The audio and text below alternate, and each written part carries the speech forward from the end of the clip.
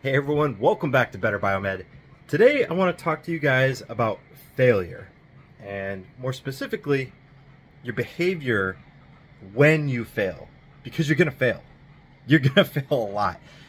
Look at any senior technician out there, a guy that just puts metal to the metal and gets stuff done, and imagine how many failures that person has had.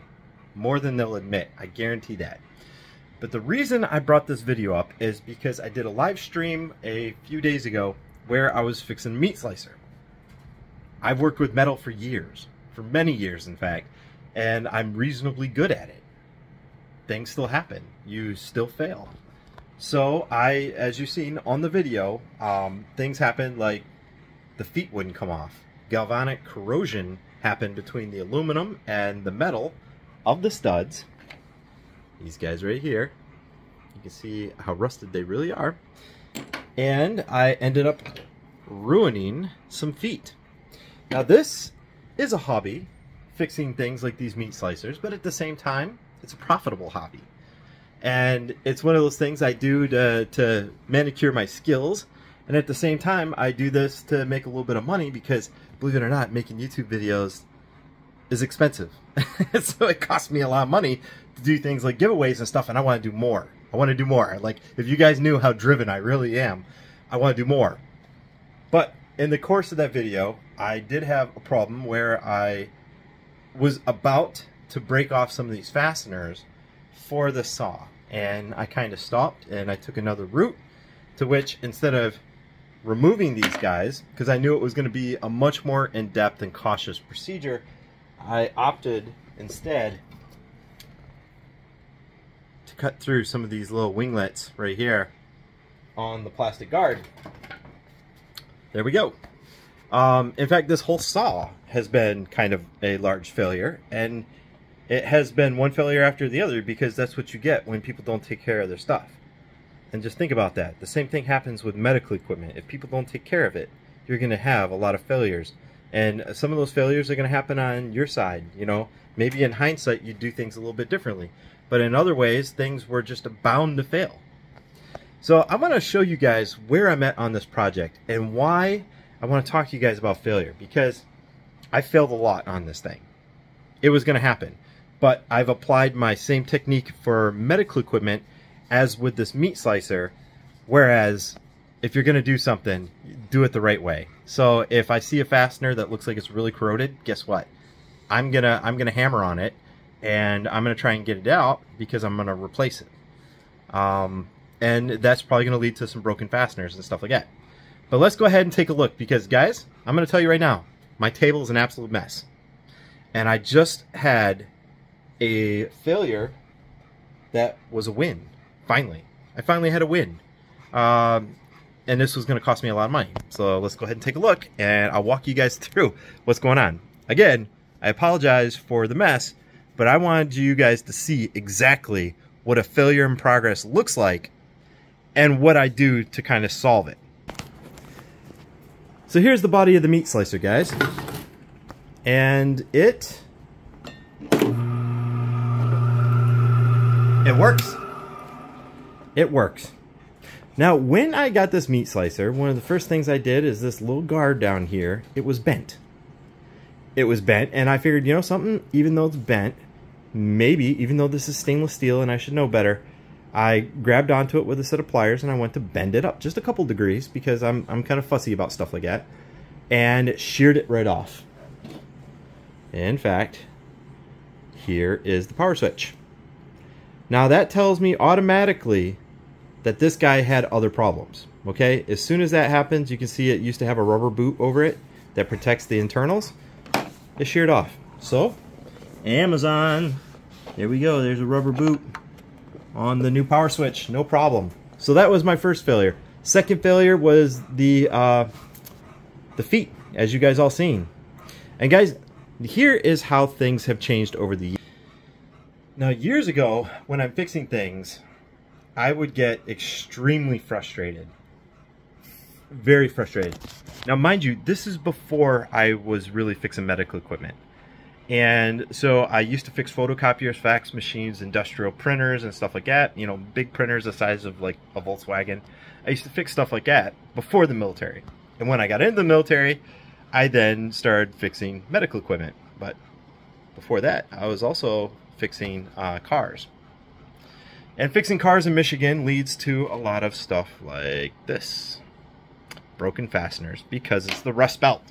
So I got good at working with metals a long time ago. I learned a lot of stuff from a lot of people, which is why I'm trying to show you guys a lot of stuff.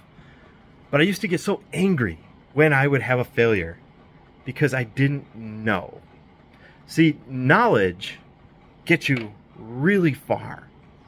First off, if you know a lot of skills, you are going to see failures as a new challenge. It's all going to be a new challenge. Instead of being like, oh, I failed at this thing, now you say, aha, okay, so here's the new situation. How do I approach it? And that's how you're going to approach everything throughout your entire day. It's going to be, this didn't work out the way I wanted it to, a failure. Okay, here's what we're going to do now. And then this is how everything happens throughout your day. You're going to get an email from an angry customer. You're going to get a shipment that's lost. You're going to have fasteners that break. They round out, whatever, and now you're gonna have those aha moments. What do you do now? Well, that's what I'm dealing with here. I had some major failures, and I don't get angry anymore. I might say something like, "Ah, shit," or something, you know, because I just know what happened. But the days of taking my pliers or something and throwing them across the room, that's decades ago, guys. I still get upset, but it's very momentary. And in some ways, maybe I work on old garbage like this because I appreciate the failures. Whereas before, you try and avoid failures at any point. Now it's like a new challenge. And that's why I do stuff like this. So guys, I used to get very angry, extremely angry. And it would just, as soon as you get angry, there's a veil that goes over your face. Like you no longer are analyzing the problem. You're dealing with the fact that you failed. You can't deal with the fact that you failed. All right? You have to accept it. It already happened. There's no going back. All right? Once you failed, that's it. There's no going back. But here is where the difference in experience kicks in. Is once you start seeing these failures, you have them more and more often, then you're going to see it as a challenge. And some of them are avoidable challenges, don't get me wrong. But at the same time, you are not going to get pissed off, throw your stuff around. I mean, there might be some words exchanged or something, but as soon as that's done, just moments later, you're instantly thinking, okay, here's what we're going to do. And you're just going to start analyzing the problem, and you're going to be much more effective as a person and as a technician if that's the way you approach everything in your life. So guys, let's get back to the saw. I'm going to show you how many failures I had on this thing. And you guys seen, I hope the camera picked up how grody it really was and how in the state of disrepair it was. Because I've come a long way, and I've been working on this just, you know, I come out for maybe an hour or so, tinker around, go back in, play with the kids and stuff. I've had a fantastic weekend, guys. Fantastic. Not only do I get to fix some broken stuff, but I taught both my kids how to ride a bike within 1 hour. Both my kids, my 5-year-old, my 7-year-old, learned yesterday afternoon how to ride a bike. So awesome. And, you know, again, failure and how to approach those failures. So if they can't learn a certain way, I change my technique, and now we're learning this way. Yeah, see? It applies to life, too.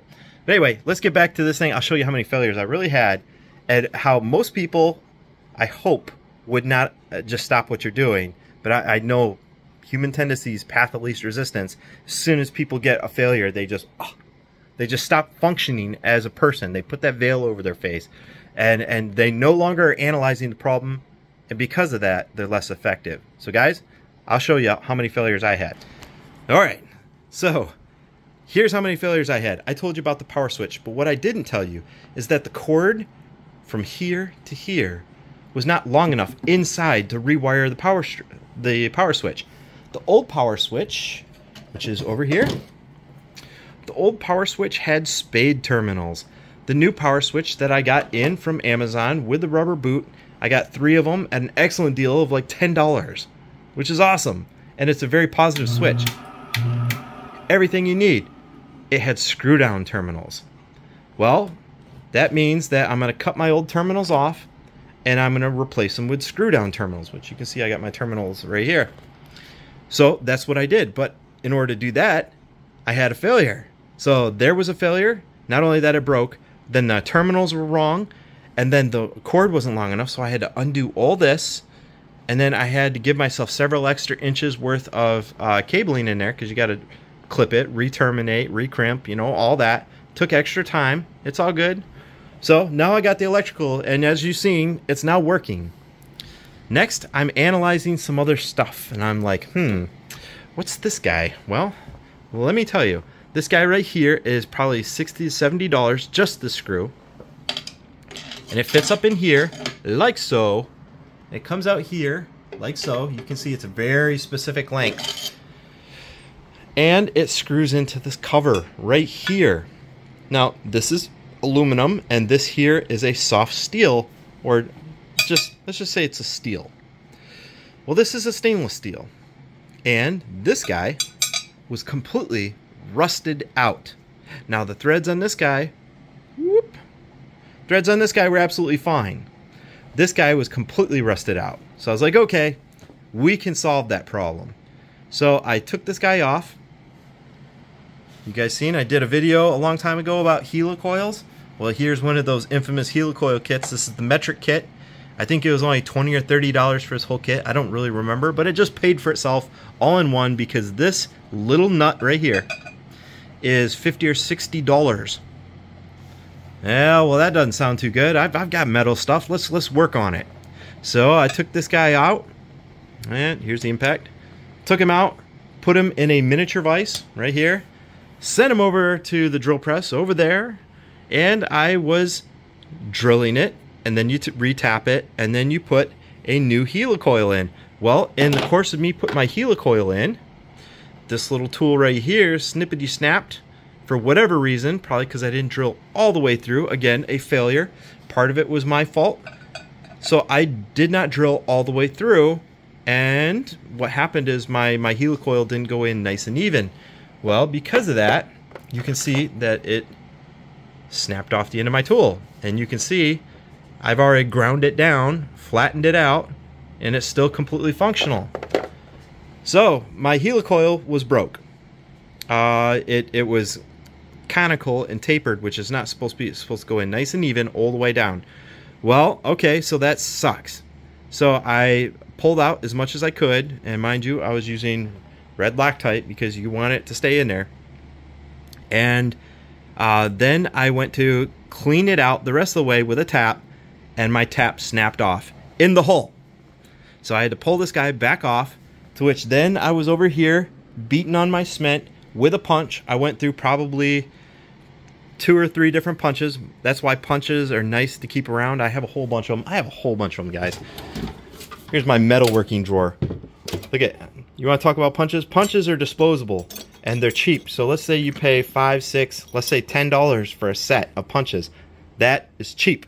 It's disposable. Let's use them. So in the course of me beating the hell out of stuff, you can see I wear down my punches.